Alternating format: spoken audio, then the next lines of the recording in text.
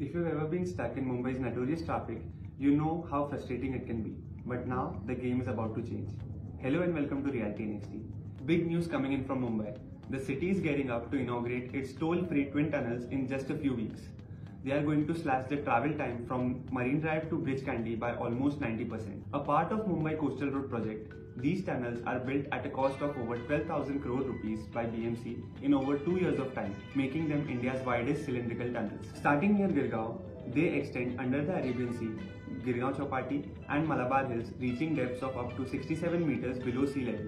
One out of the 3 lanes per tunnel will be reserved for emergencies and increased traffic density in future. And speaking of safety, these tunnels are equipped with digital signages, counter beam lights, automated fire detection and Saccardo ventilation system, and multiple cross passages every 300 meters to make evacuation easy in case of emergencies. For more such interesting infrastructure related information, follow RealtyNXT.